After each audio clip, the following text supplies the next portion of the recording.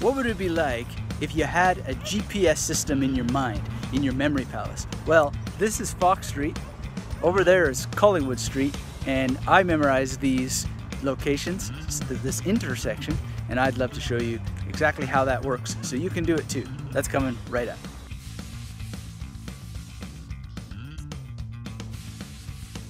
Hey there, this is Anthony Metivier from magneticmemorymethod.com, where we help mature learners of every age learn to use their memory and really hit the ground running with memory techniques. And I was just on a YouTube live session there explaining to people how that you can use your memory to memorize locations and do it really quickly. So if you're new here, get started now by hitting the thumbs up and subscribing to this channel so you don't miss anything. And over here we got Collingwood Street. See if we can get that sign in there for you. There it is. We'll walk over to 35 Collingwood Street here, and it should be a place called Stalled Espresso Cafe where I'm going to meet Martin. We're going to talk about books and stuff, and probably talk quite a bit about my new memory book coming up. Anyway, why it's so important to use the memory techniques I talked about on this previous live stream, sharing a little bit about how that I encoded all of that and made it happen. Looking for this place, and here it is, Stalled Cafe. Is it 35? Or Stalled Espresso. Not sure where I can see the number, but we made it. And wow, this is going to be a great memory palace. But one of the things that I talked about is by doing this spatial mapping before getting here, and setting the stage for it being a more profound experience for the memory. And there's something in the brain called norepinephrine that is produced in novel situations, new situations, that makes things more memorable. And so, you know, this is a little bit speculative based on what I understand about brain science and so forth. I do have a PhD, but I'm not a brain scientist. So, you know, you got to do this, back this up with your own research. Basically, what I love to do is really pay attention to these things. And so by memorizing where this place is, I am able to encode it in my brain. Anyway, I see Martin here, so we'll catch the rest of this video after that we have our little chat. You want to say hello to the Magnetic Memory Method family on YouTube? Hello, this is Martin. Memory Method family. How you doing? We're about to go into this new memory palace. I need help with your last name because I've memorized the basics, but don't say it yet. But let me try it. And I don't think I've got the pronunciation. But is it like Rusis or Oh, well, if you're going to go with the Latvian, then it's something like that. There's the first S is actually an HY sound, right? Which is, but I just say Rusis. Rusis. It sounds more Greek that way, I suppose. Okay, Rusis. Rusis. Great. Well, I wasn't so far off, but this is an interesting memory thing we'll talk about some other time, is that if you don't hear something pronounced, you kind of just build the groundwork anyway, now we can refine it. Anyway, let's go. I'm just going to share with you, 35 is the number of Stalled Espresso Cafe here in Albion in Brisbane, and it's at the corner of Fox Street, more or less the corner of Fox Street.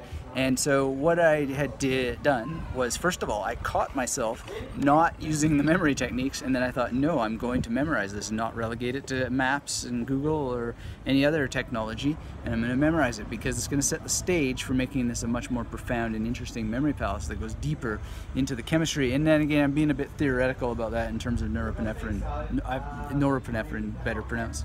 I somehow started to call it neuropinephrine because of neurons and stuff, but it's norepinephrine. More science to be done in that. In any case, it's just a much more profound memory palace, I find, when I actually know the address. And then it makes it so much nicer to be able to say, yeah, it's Stalled Espresso Cafe on 35 Collingwood at the corner of Fox Street in the future, in Albion. It's just a wonderful thing to do. It's great brain exercise, and it's a great opportunity to use the techniques in an everyday manner.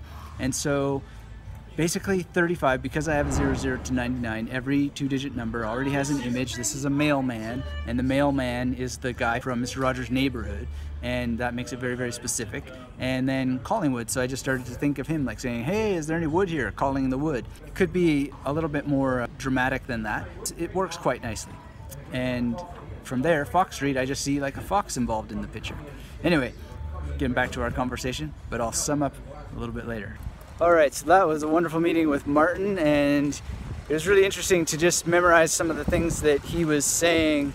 There's a place I want to visit, the book Merchant Jenkins, I believe was the name, and then there was another bookstore apparently called Logical Uncertainty, or Logical Insanity, that's what it was, I think. And then he mentioned something too about the Beach of the War Gods, which was a Chinese movie that was 1975. He guessed, he wasn't sure. In any case, it was a really great little place, and so I'm starting to create the memory palace in my mind, and just to make sure that I memorize the address for a long time to come, forever, ideally, I'm going to also create some images, or I'm going to repeat the images that were there. So it was Collingwood, 35 Collingwood at the corner of Fox, and the images that I created, I remember, you know, Fox, I was thinking about Fantastic Mr. Fox. I was not sure if George Clooney was the voice of that guy or not, but I just throw him in there anyway, because that's what I remember it being.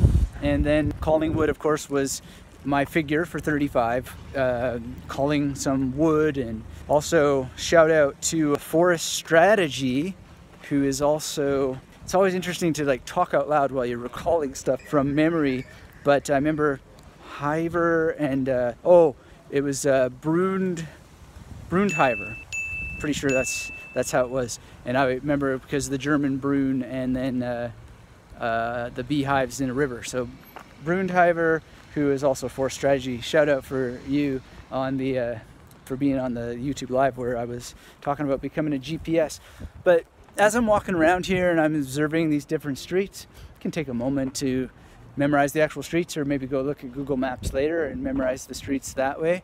But just starting to get a sense of the general area, and it's like this industrial area, really interesting, and really have now a new piece of real estate in mind, a great experience, a lot of details, and some things that we were talking about, Martin and I, that are now so rich and deep in the memory palace, the growing endless collection of memory palaces that will get bigger and bigger and bigger by collecting and gathering new memory palaces all the time. So here's the thing, if you don't know how to create a well-formed memory palace and you'd like to be able, well, look at this,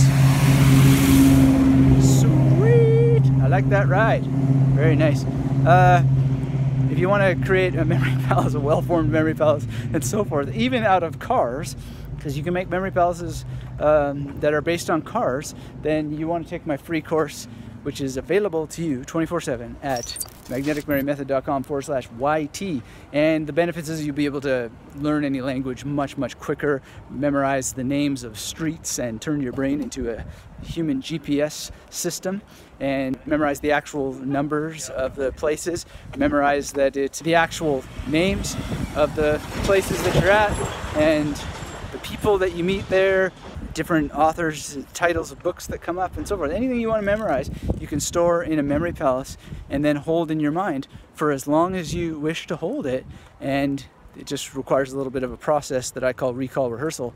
And it's called different things, but it more or less is best thought of as recall rehearsal because of the theater nature of the memory palace, and you're calling everybody up for a dress rehearsal in your mind, the magnetic imagery that you create. So that's at magneticmemorymethod.com/YT.